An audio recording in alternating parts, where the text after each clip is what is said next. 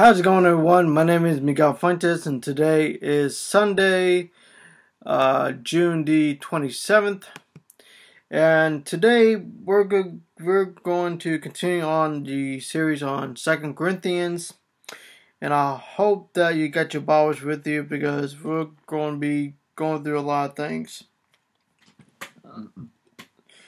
Before we get into the Word, let's go ahead and pray, and then do the announcements, and then get into the Word. Amen. Let's go ahead and pray. Heavenly Father, Lord, we just thank you, Lord, for today. We thank you, Lord, for all that you've done, Father. Lord, you are gracious. You are so wonderful in mercy. God, we just thank you, Lord, for today. And Father, if we have sin in our hearts, Lord, we repent for what we have done. And Father, cleanse us by your blood. And help us, Lord, to continue on living in righteousness and walking in holiness, Lord, as you are as you called us out from this world. And we thank you, Lord. We praise you. In the mighty name of Jesus we pray. Amen and amen. Alright. So, announcements. Remember,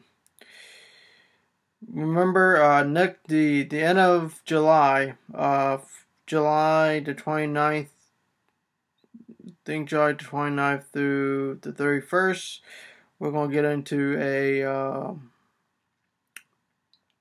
a nightly revival online meeting, and just seek the Lord together as the body of Christ.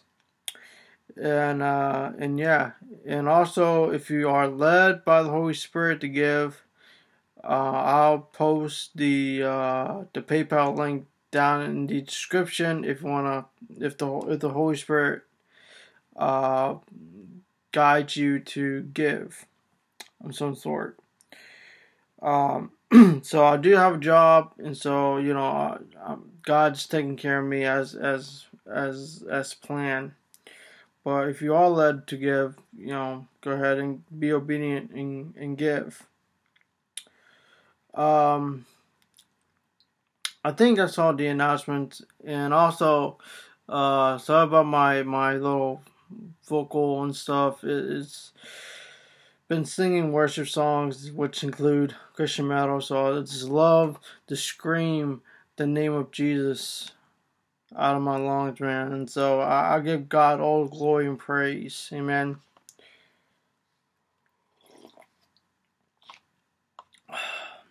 So, and again, if you don't know who I am, my name is Miguel Fuentes, and I am the online campus pastor at United Church Online. And so I am very, very excited for this word. So we're going to continue on the 2 Corinthians series, and we're in chapter 2. And I'm going to be reading from both the Modern English Version and the King James Version, just to make them a little more lengthy. Amen. I just love reading the Word of God. Amen.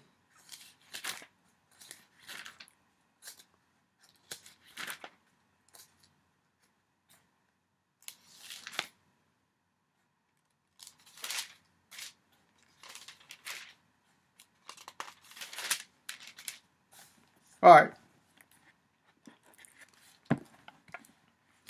So let me read first the Modern English Version, and then I'm going to be reading out of the King James. Amen. But I determined this for myself, that I would not come again to you in sorrow. For if I make you sorrowful, who then will there be to make me rejoice, but the one whom I have made sorrowful? I wrote concerning this matter to you, so that when I came I would not be grieved by those in whom I ought to rejoice, having confidence in you all, that my joy is your joy. For out of much affliction and anguish of heart I wrote to you with many tears, not that you should be grieved, but you may know the love which I have more abundantly for you. But if anyone has caused grief, he has not grieved me, but to some extent of all of you. Not to put it too seriously, this punishment which was inflicted by many of such a man is sufficient. So on the contrary, you ought to forgive him and comfort him, lest perhaps he may be swallowed up with excessive sorrow. Therefore I ask you to confirm your love towards him. For this end I also wrote, so that I may know that you are providing yourselves by whether you are being obedient in all things. Whomever you forgive anything, I also forgive.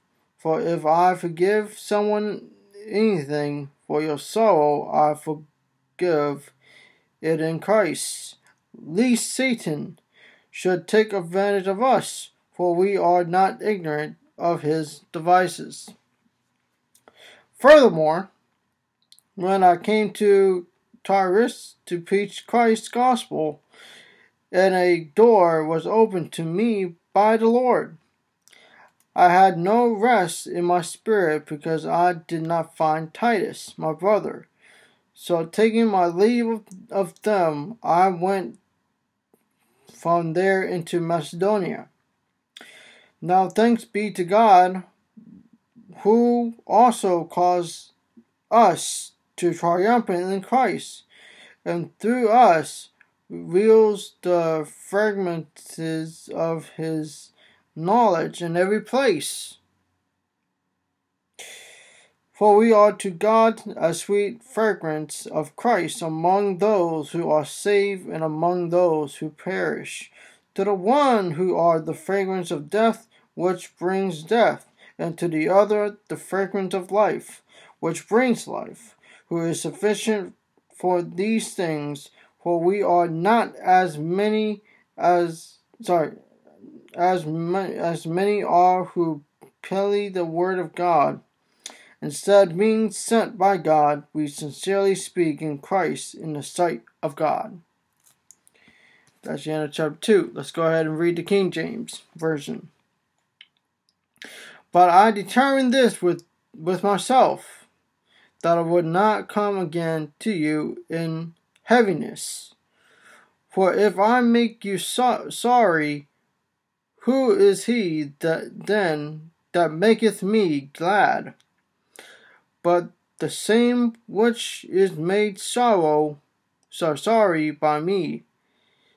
And I wrote this same unto you, lest when I came I should have sorrow from them of whom I ought to rejoice, having confidence in you all, that my joy is the joy of all of you.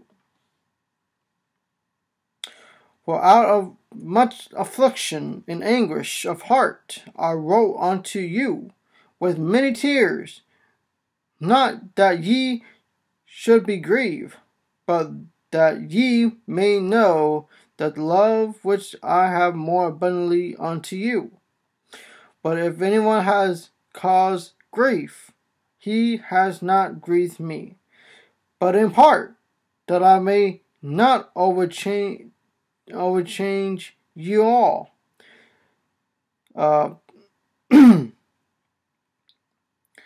Sufficient to much a man is this punishment, which was inflicted of many, so that counterwise yet ought rather to forgive him and comfort him, lest perhaps such a one should be swallowed up with overmuch sorrow. Wherefore I beseech you that ye could confirm your love towards him. For to this end also did I write, that I may know the proof of you, whether ye be obedient in all things.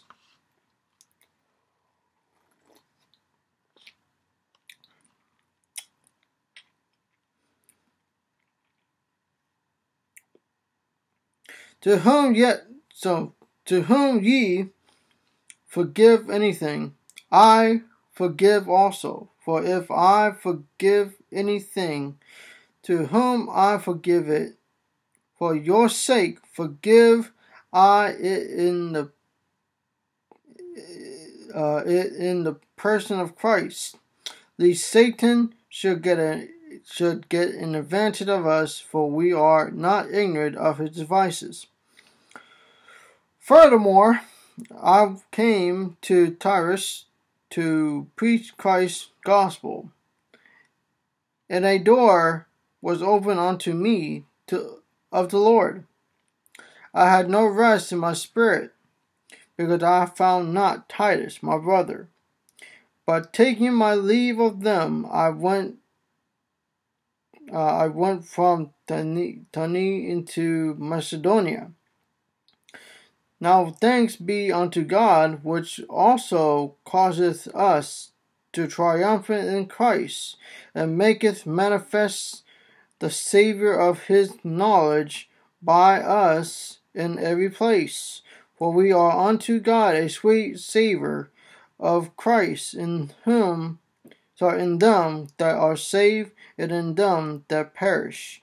To the one we are the savour of death unto death, and to the other the savour of life unto life. And who is satisfied for these things? For we are not as many which corrupt the word of God, but as of God, in the sight of God, speak we in Christ. That's the end of chapter 2. So, what do we have here?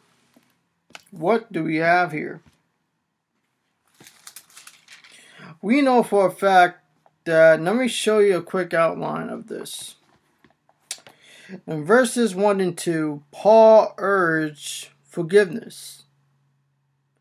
And then in verses 3 through 11, forgive the offender. And in verses 12 through 17, the triumphant in Christ. And like I said, there are life lessons to this. Praise the Lord. It is by Christ we understand the importance of forgiveness. We know for a fact that scientifically, there's studies have proven that unforgiveness, bitterness, will cause bad health, physically, mentally, and emotionally. So the first lesson I understand is don't hold unforgiveness. Don't hold unforgiveness. See, bitterness will kill your anointing in your life. Straight up forward. Because if you don't forgive the offender, if you don't forgive those who hurt you or who beat you up or something like that,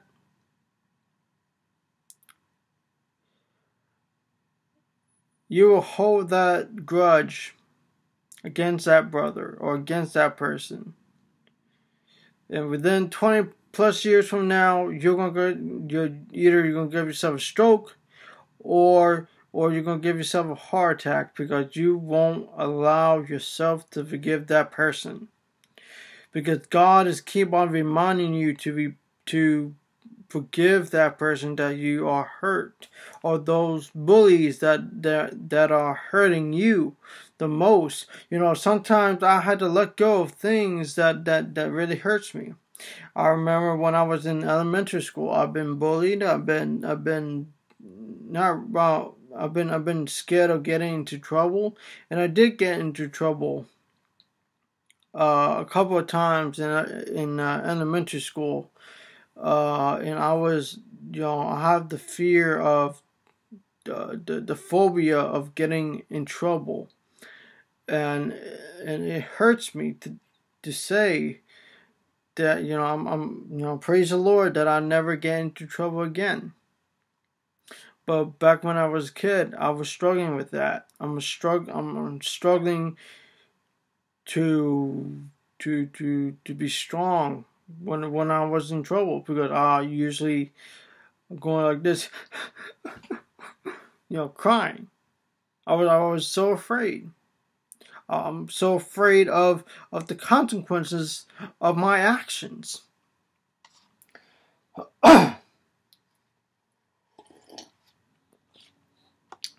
And so I learned in my walk with the Lord that I gotta forgive my bullies.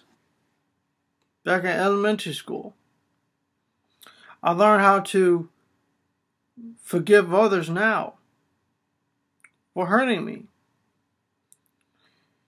Now, did I get beat up at work? No. But I have people yell at me, calling me names. I forgive them.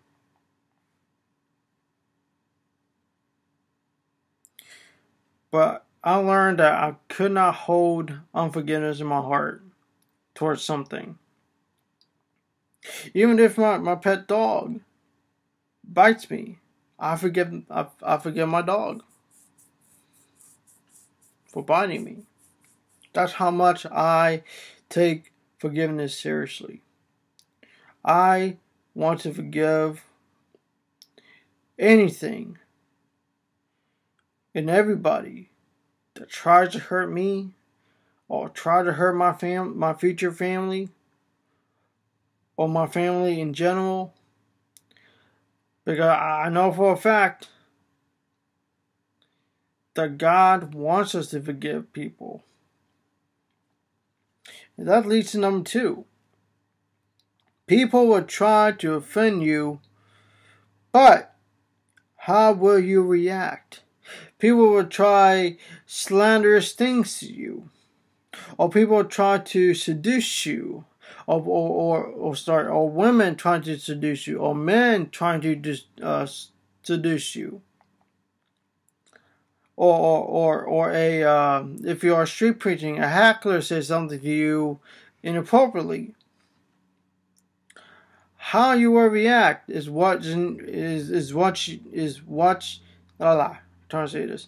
Whatever that person says to you, watch what you're saying and watch what you're doing. You don't want to punch them in the face. You don't want them. You don't want to say inappropriate things to the heckler. For example, if that heckler calls you a B or calls you an S or whatever, what's your reaction? Just keep on preaching. Keep on loving that person to the point that you forgive him. See what they did in the church of Corinth, that Paul wrote to them, saying, yeah, that dude did some messed up things. Let me tell you this. Love him, comfort him, and forgive him. Forgive the offenders. In matter of fact, I forgive the police officer who killed George Floyd for killing him. And yet many still protest Black Lives Matter. But the reality is all lives are matter before God. Because God created us in His image. And I understand that yes, there are racial injustice, but that doesn't mean that you protest that this is the wrong entire thing. I know it's wrong, and yet God called us to live a holy life, being a separated life away from this world. Because I know for a fact Christ died for me, even if you're still a sinner today. Christ still died for you. That one day that you will be free from your sin, and that you will fall in love with Jesus like never before, like never before.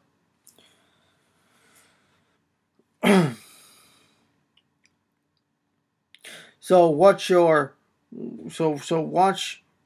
actions, or watch your words of those who are trying to offend you, and forgive them. Number 3, no matter what problem you face, we will always be triumphant in Christ. See, I'm in a situation right now that yes, I've been working long hours this whole week. It's tough. The humidity is bad. The heat, the summer heat is bad. But yet I, through the strength of the Lord Jesus Christ, that I made it through the week. This week, 2 people quit. 2 people quit.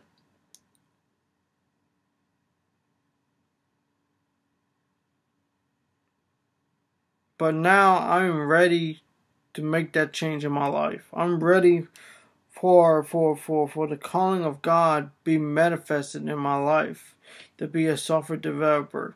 Yes, I'm going to be applying for jobs like never before. Even if that the Lord wants me to move this specific area, I know for a fact that God is about to change my life around. And through this week, I've been going through the wilderness. That's right. This week, I've been going through the wilderness, and I know for a fact that there's a lot of things that I repented.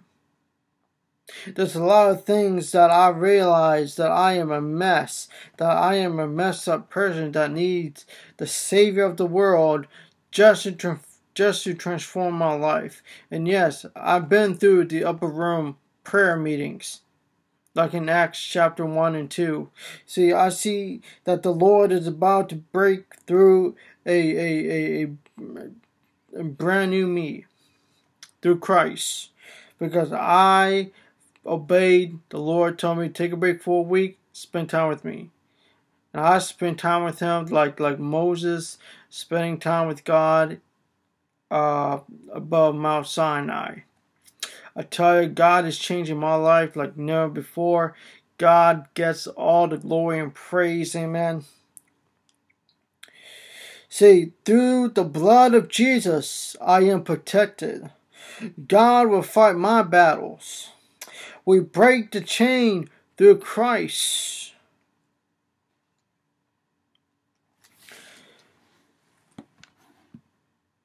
It's about us.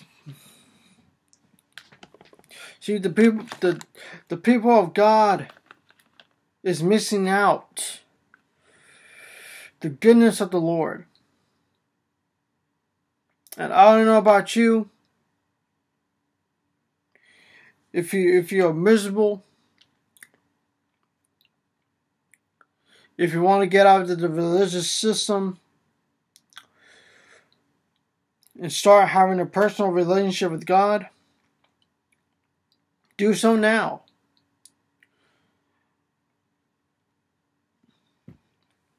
Trust me, God will change your life.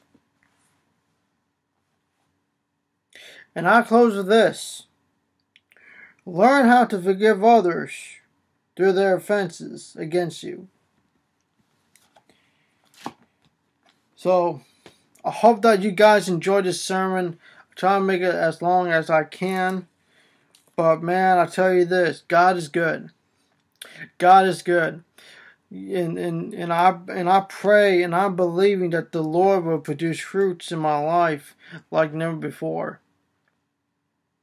Obviously, miracles, signs, and wonders in my life like never before. And those of you who are seeking the Lord daily, you know what I'm talking about. When breakthrough comes, we give God all the glory and praise, even through the bad times.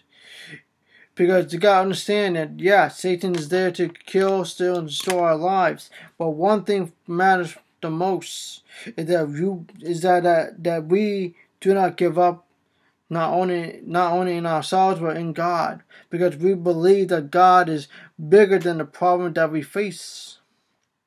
That we know for a fact that God allowed us to go through trials and tribulations just to stretch us to the point that we are being strengthened by the power of the Lord. And I know for a fact that those of you who are praying for miracles, don't give up the believing of the miracles. Go ahead and pray. Continue to seek the Lord for miracles, amen. Because I know for a fact that breakthrough is right at the door, amen. And so I hope that you enjoyed this sermon. I hope that you enjoyed this word. Again, if you got any prayer requests, go ahead and comment down below, or give amen or hallelujah or something like that, and share this video, because I know for a fact that yes, we can grow this channel.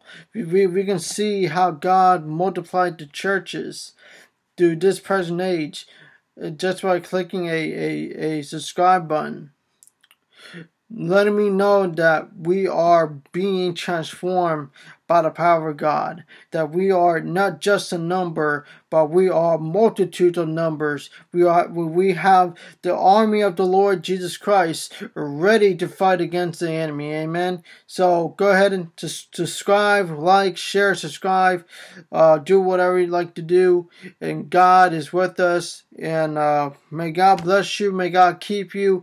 I'll see you guys again next time.